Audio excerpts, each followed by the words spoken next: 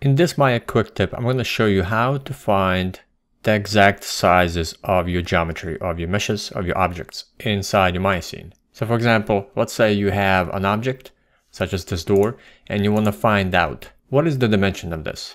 So you can match something else up to it, or maybe change the size of it. There is a shortcut key, Ctrl+T.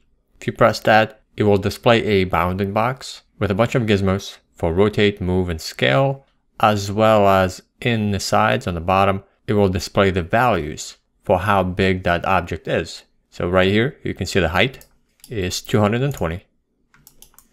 If I take a look here on the bottom, you will see its depth or width.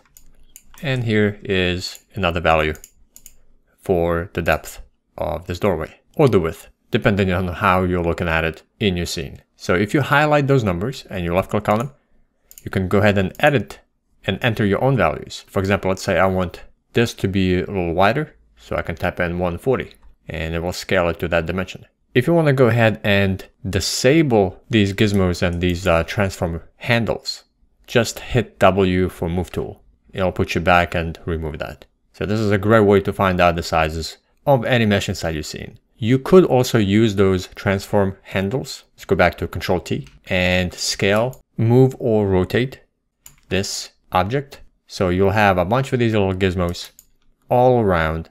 So if you left click and drag, you can actually pull and rotate on that handle, as well as you can scale. So if you come over here, top blue box, if you left click and drag, you can go ahead and scale by dragging on that one area, on that one section to scale. So you can scale, rotate, and move. And then hit W again to exit. Very useful. And primarily I use it to find out the size of the meshes in order to match something else to it, or maybe resize it to the value that I need.